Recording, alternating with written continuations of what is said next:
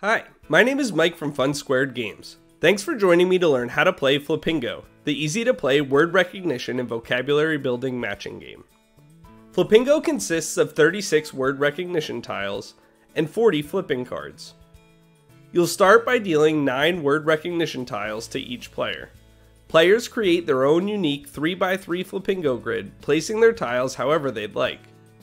Before the start of the game, assign one player the flipper role. The flipper is responsible for flipping over the Flipingo calling card and announcing the word on the card. Next, decide on a winning orientation. You could play 3 in a row, diagonal, 4 corners, full board, or whatever other orientation you'd like.